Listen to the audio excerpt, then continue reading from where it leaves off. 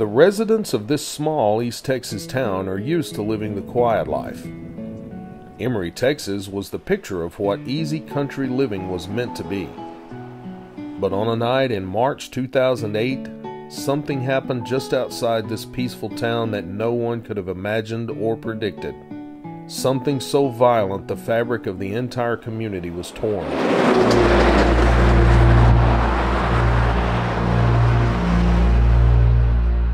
Well, I got the call, I think, about 3 a.m. is when I actually got the call. I think, of course, when I got there were so many units, there were red lights, blue lights, and trying to figure out what was going on. And, you know, I mean, the fire was still raging pretty good. It was the scope of violence that you just don't expect that in a small rural community like this. What he told me in the brief instances that we talked was just absolutely horrifying. That the rest of his family was in the house and the house was fully engulfed in flames. I just can't believe that some young kids could pull that off and do what they did to a family.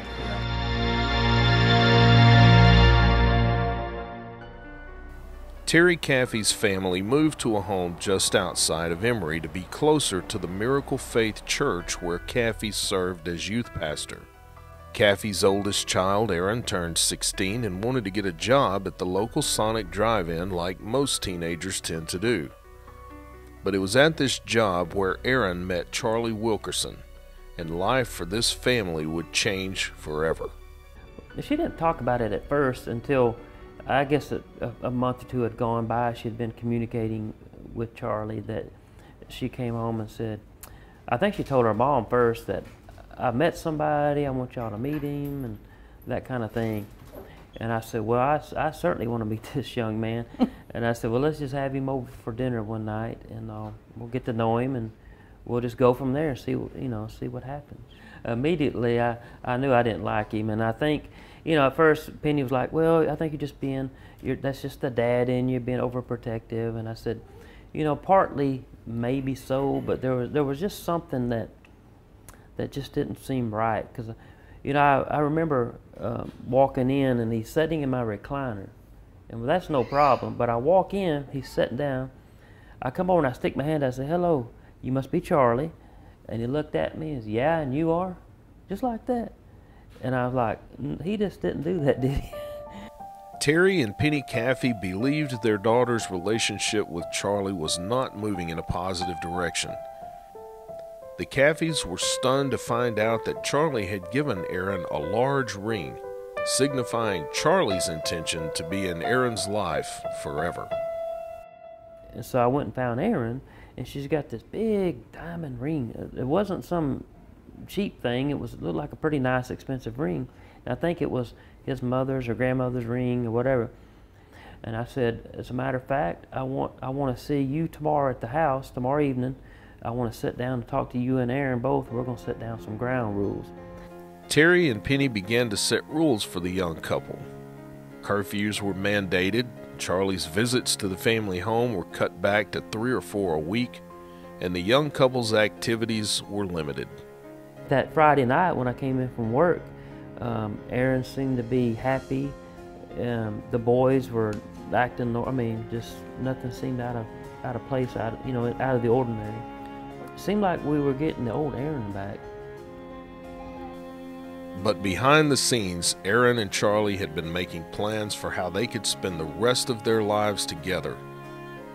On the morning of March 1st, 2008, Charlie Wilkerson and his friend Charles Wade would break into the family's home with the plan of killing everyone and burning the home to the ground. But Terry Caffey survived the horrific ordeal and managed to find the strength to crawl to a neighbor's house to call for help. We had a black Labrador named Max, and his bark seemed kind of different that night. So when they opened the door, they slung the door open. When it did, the doorknob hit the dryer, and I remember that cling, that loud metal click sound. And I immediately jumped up, and I'm thinking maybe it's Tyler came down, had a nightmare or something. And as soon as I sat up, bam, bam, bam, the gunfire went off. And I remember just being so loud. And it was just, it was almost, I can't believe, I didn't know what it was going on at first. And I realized quickly somebody's standing over us shooting us. But everything was happening so quickly, me and Penny both were just screaming. But I could hear somebody standing over me reloading the gun, and I'm laying face down on the floor. And I just knew in a minute this is going to be it. They're going to finish me off. I remember saying, God, just please be with my family and make it quick. I just saw the blast muzzle, and the smell of gunpowder. It was so loud. I remember that. And I remember her saying, no, and screaming, no, why are you doing this? Where's Terry? Where's Terry? And I remember hearing Charlie's voice saying, Terry's dead. Terry's dead. But by this time, the house was just totally engulfed. I mean, it was just, I can remember hearing windows explode out. It was just intense heat and smoke, and I couldn't get upstairs to the kids. And I was forced back into the bedroom, and I knew I was trying to get to the bathroom on the other side. So I climbed over the bed, trying to get away from the smoke and the flames. And when I fell on the other side of the bed, that's when I found Penny.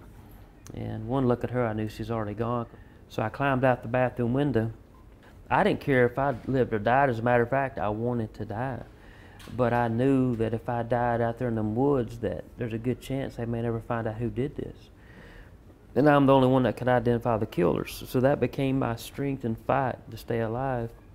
So I began to fight my way to my neighbors. And I remember just pulling myself up, and I didn't have much strength. I don't even know how I even stood up, but I stood up, and I was shaking and trembling. I said, God, if you'll just please give me the strength. Keep me alive long enough to get to my neighbors. God, help me. And when I said that, as soon as I said that, I looked up towards my neighbors, and I saw a little light shining in the distance. And I share this in my testimony a lot when I share my story. I didn't see that light there before. And at first I thought it was a flashlight coming to me, but I realized that light was fixed. I would later find out my neighbors, they kept their Vent-A-Hood light on above their stove, and that was that faint light shining through that window. And I never saw that light there before, and I remember just focusing on that light. And I never looked back at the flames at that point. I just focused on that light, and I knew that if I took my eyes off that light, I wouldn't make it. Well, I got the call, I think, about 3 a.m. is when I actually got the call. I think Allman was there ahead of me. You know, it was just hard to imagine. Of course, when I got there were so many units, there were red lights, blue lights, and trying to figure out what was going on. And, you know, I mean, the fire was still raging pretty good. When I arrived, the first responding deputy, Charles Dickerson, was there, and the ambulance was there, and they had just loaded Mr. Caffey in the ambulance when I arrived, so I was able to talk to him before he was able to leave the scene. And what he told me in the brief instances that we talked was just absolutely horrifying. That the rest of his family was in the house, and the house was fully engulfed in flames. It was just processing, and it was just a day you'll never forget. Authorities used the information from Caffey to quickly track down Charlie Wilkinson, Charles Wade, and Bobby Johnson. But they were especially surprised to find Aaron Caffey hiding in the mobile home with the other suspect. I just can't believe that some young kids could pull that off and do what they did to a family. You know, it's just one of them things you hope you never see or hear of again. But and it's, like I say, 29 years, that's the worst one that I've seen or been involved in. The impact of the crime hit Miracle Faith Baptist Church especially hard, where Caffey was youth pastor and his wife Penny played piano for the church. Pastor Todd McGahee found himself in several key roles. McGahee urged his congregation to pray, not only for the people affected by the murders, but also for the 4 suspects accused of the crime. You know, it surprised me there were a few people that left the church after it, and I think that's probably why they did. They couldn't handle the stress of dealing with it, you know. But then, surprisingly, there were some people who came, and I think that's why they came to the church, was because of it. I think there were some that were just curious, and then there were some that, you know, wanted to be a part of the church. I tried to make a point that We prayed for all three of them, or four of them, because the other girl was actually, her grandparents were members of the church as well. But it did teach me that God can do anything through me if I'll allow Him to. Aaron Caffey, Charlie Wilkerson, Charles Wade, and Bobby Johnson are all serving prison sentences for their roles in the unthinkable crime that shook the core of this peaceful town. Their sentences for the crime involve a life behind bars. Terry Caffey was also dealt a sentence to a life behind the bars of anguish left from what happened that night. But one by one, those bars began to rust away. I want people to know that I've moved on. You know, I've got a wonderful life. I have a great wife and 4 beautiful children. When I tell my story, I talk about how difficult it is even to this day to go visit my daughter Erin, who's in prison. And that's difficult. And it's a reminder of her choices, but it also, not only is she facing these, facing the situation, being in prison because of her choices, others are affected. You know, when a young person, I let them know when you make a bad decision, it not only affects you, but it'll affect those around you, your parents, you know, your brothers, sisters, grandparents. So it has a long-lasting, I mean, it goes out and reaches out to so many people when you make those bad choices. Terry Caffey says he has forgiven all 4 young people for the crimes against his family. Charles Wade is serving a life sentence for his involvement and recently wrote about the importance of forgiveness and looking forward. I'm not proud of what I did or what I was a part of, but no matter what we do, we can't change the past and bring them back to life. If we could, it would have already been done.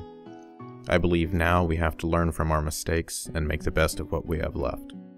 We've heard it all, you know, that, like you said, we live in an age of the internet, and people can put anything they want to on there for various reasons. But when I go share my story, like say I want to share it at a church or do my testimony at a school, whatever, I have people come say, you know, I brought a box of tissues expecting to leave here and be all gloom and doom. And then there may be some tears shed, don't get me wrong. But how many times I've heard when I get through speaking, people say, wow, this is totally not what I expected. I expected to walk out here and just be gloom and doom and golly, I'm sad. But I'm encouraged, I'm uplifted because I share what happened, but I always try to go share the good stuff. You know, I share where I was, but I never want to just share a tragic story. I want to share not just where I was, but where I'm at today. In the years that have followed this senseless tragedy, Terry Caffey has found strength in his faith. He is doing what many would find too painful. He is talking about his story. Through his own ministry, he shares his story with people across the country in hopes that his pain and his path to healing might help others who face challenges in their own lives. So I try not to, I don't make this, it's a part of my life, but I don't make it consume my life.